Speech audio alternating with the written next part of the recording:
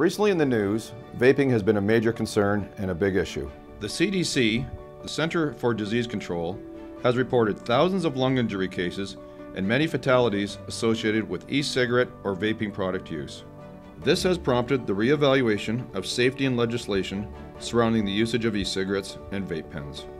There is a market gap for innovative and non-inhalation product choices to deliver cannabis and nicotine products to consumers and patients. With Cannabis 2.0, more consumer products will enter the marketplace.